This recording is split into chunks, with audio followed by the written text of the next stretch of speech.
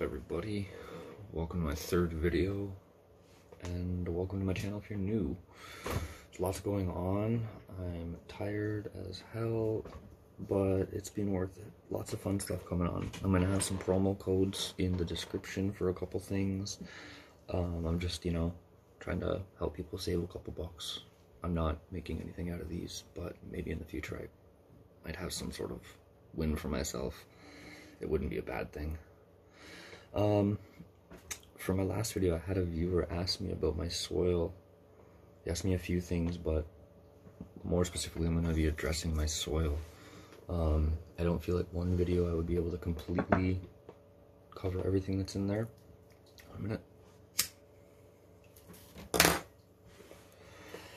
I don't think I'd be able to cover everything that's in my soil because my soil it's simple and complex somehow. It's simple, it's just soil, but it's complex because I'm trying to achieve what Mother Nature achieves somehow. I'm not, but I'm trying. So I've learned with salt-based nutrients, it's kind of like force-feeding your plants, giving them vitamins every day, like you would be taking vitamins. It's not you eating food. You're not getting your diverse balance of food. You're just getting the same type of vitamin every time. Vitamins come from different things. Nutrition comes from different things. You can get nitrogen from many different sources. So I'm starting to learn that organics is what I would consider to be better. That's just a personal opinion. Not everyone's going to agree with that. But when you're growing organic, you're trying to replicate Mother Earth, and to me that's the right way. But anyways, on to my soil. When I do my soil, I don't know if I do it in a unique way or if anybody else does it this way. I will pre-mix my soil in 16-gallon totes, and generally I use 5-gallon pots. I will, in the tote, I will add in some all-purpose, some Power Bloom, some perlite, some myco. I got some over here, some bone meal, some glacial rock dust, some alfalfa meal, some kelp meal, and some mineralized phosphate. Now the ratios of those will change depending on what I'm doing, what plant I'm growing, and what I think it's going to be needing. Not every plant wants the same diet. Some plants are more nitrogen hungry, some aren't. So what I have is the ability to customize what I would refer to as my all-purpose blend. And I'm getting to the point where I can customize my Power Bloom blend. And that's just using, like regular Gaia nutrients, but I'm making my own mix, which I find to be a little more personalized. You get better results, I find. When you're using organics, there's a lot that goes on, but in a kind of simple way. Like, microbiology is everything. If you're growing organics and you're not promoting microbiology, you're not really growing organics, because the microbiology is the organics. Without that, you don't really, might as well be using salt-based at that point. I add a lot of microbes to my soil. I use one called Microbe Mats. It has 4 bacteria in it. I only recently got it, so I'm still learning about this, but it's essentially going to open up the pathways for the plant to be able to pick up more of the nutrients that it needs to flower and grow nicely in flower. Then there's things like FishSh from FishSh Farms. They have an awesome product. It just made its way up into Canada, and I got to use it for the first time, and I'm blown away by it. Within my first 2 weeks of using it, I noticed a boost in growth that wasn't there before. It was easily attributed to the FishSh. So basically the way I do my soil is I mix it in a base mix. I let it cook. I pot up my soils. 3 to 4 weeks later, I top dress them with generally a vegetation mix because they're still in vegetation. as they prepare to flower, if they're autoflowers, or as I prepare to flip them if they're photoperiods. I kind of change the nutrient schedule to a more bloom specific one. If you notice on, a lot of you guys will know this, but a lot of people might not. These are your base nutrients. I don't know if I'm gonna have it right, but NPK, it's backwards when I'm looking at it. Those are like your base nutrients. You're always gonna need those and other ones, but those are like probably some of the most important. The second two numbers are more for flower. The first two numbers are more for vegetation, to sum it up. That's like a very, very, very simplified version. Yeah, then as my soil and my plant grows, I change my top dress, my amendment, what I'm feeding it, to better suit the plant's needs. I don't want to be giving a lot of nitrogen, the first number, when it's late into flower, because it's just gonna cause me issues. The plant doesn't need that. It's not eating it. It's gonna build up. It's gonna be nitrogen excess in that case. So basically, I'm slowly getting into like my own custom blends. I'll get more into that in the future, but right now, I'm just covering what I do to my soil. During my grows, I'll be using microbe teas, molasses teas, kelp teas, like just different types of teas. Honestly, there's so many ways to do them that the best way, I think, is to just kind of go and read what you're looking for, what you like, what sounds good. Just look at research teas. If you have questions, let me know in the comments and I'll do my best to cover them. I don't do a ton of teas, just kind of what I know works for me, but I'm willing to, you know, research and help some people out. So basically, after my grow and my soil is done, you're left with your root ball and a mass of soil. What do you do with it? And organics, you know, you put a lot of stuff into that, and is it still good? So it is still good. Everything's still good. You just have to find the right use for it. That soil can be reused. You just got to get it out of the pot. You got to get the roots out of it, and you got to refresh it kind of. So there's a couple different ways that you could do that. I let mine dry for about 2 weeks, let all moisture escape it after the plant's been cut. And I dry it for 2 weeks, and then I pull the root ball out of it and throw it into, like, you know, a big token and break it all up. But I try not to break the roots. I want to get as much root out of it as possible, just in case there was any issue with it. And then you can either use like a recharge pack.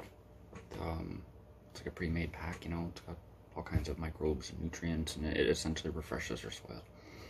Or if you're using something such as like a dry amendment, what I have, you can just add what you knew was lacking, or you can give a light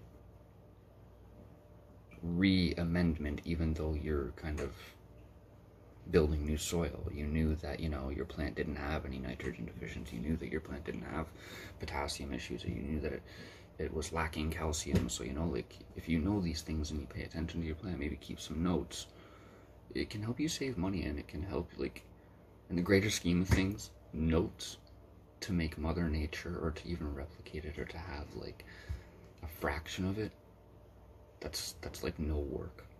That's like a lot of power to have for taking notes.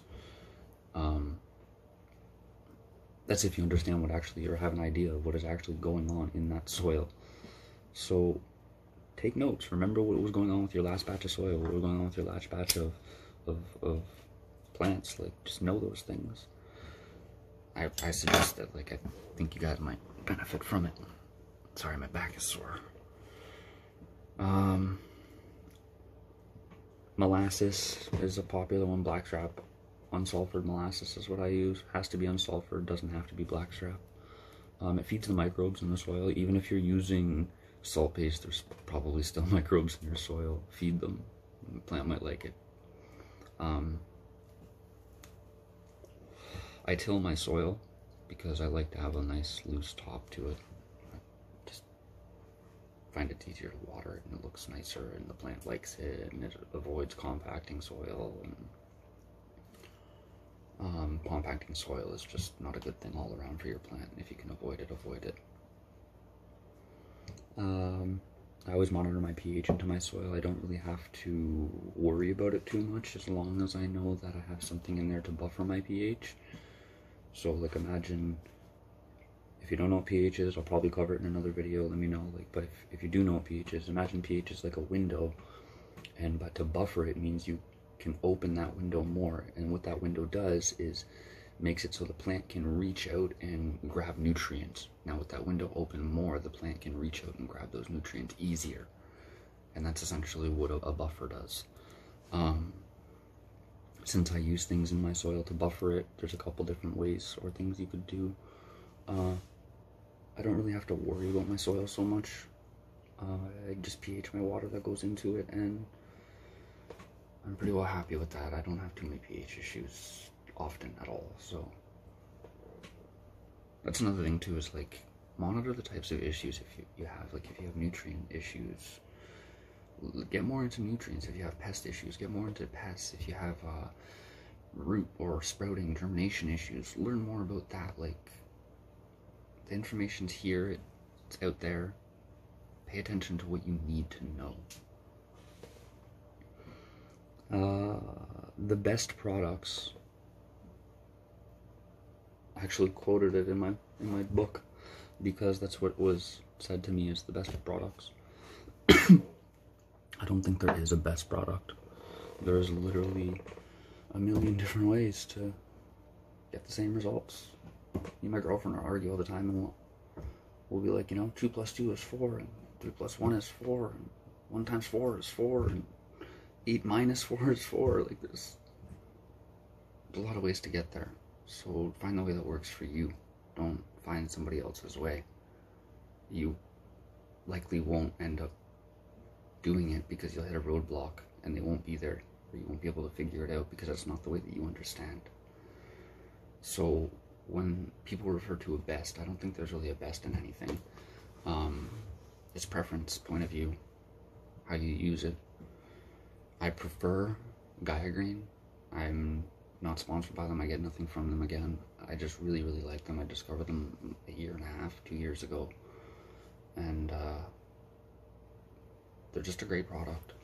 I've been growing on and off for a long time, but I've only recently started using organics, and it's easily better, in my opinion. So best products, there's not really best products. Best organics, there's not really best organic. Just pay attention to where they're making their ingredients from. Like, there's good ways to get the ingredients and bad ways to get the ingredients, in a sense. Just learn, that's all I can really say. That's probably why you're here right now watching this, and you're doing the right thing, I guess. I think I pretty well covered my soil, microbiology, feeding the microbes, pH, watering habits is very important. Learn the weight of your pot while it's dry when you first pot it, so then when you water it, you know how much water is actually in the pot. Even, if you're really struggling with it, maybe even scale it one time. Like when you first pot up your soil, scale the dry weight with the plant, or like before the plant. And then, as the plant grows, obviously, you're going to have a plant on top, but water weighs a lot. So pick it up and learn that weight. It'll help you learn how to water properly, and it's just a big circle of growth. Like, everything depends on each other, in a sense. Again, if you do the best, if you're the best at watering it, but you don't feed it very well, then what good is being the best at watering it? It's a cycle. Try to focus on all the corners and cover all your bases. Now, onto some of the good stuff. So, I'm gonna put some links in the description for anyone interested. We got some promo codes. I'll also have them with the links. We have a promo code from Aaron at Juan Garden. I believe it was Growers Club, capital G, GROWERS CLUB. Again, I'll have that down in the bottom. FishSh, Thomas. FishSh, we have a promo code. It's actually Tom's, it's not ours. It's TOMW. That will be down in the bottom also. I think I have everything. Let me know how you like my new intro. I put a lot of thinking into stuff, you know. I look tired as fuck. I'm tired as fuck, so let me know what you guys think, you know. I want to know if this is actually working and you guys are enjoying it, because it's not. It's about us in a sense, not just me. Anyways, I'll catch you in the next video, video 4. I don't know what I'll cover yet. Let me know what you guys are curious about. And see you guys then. Peace out, guys and girls. Peace out.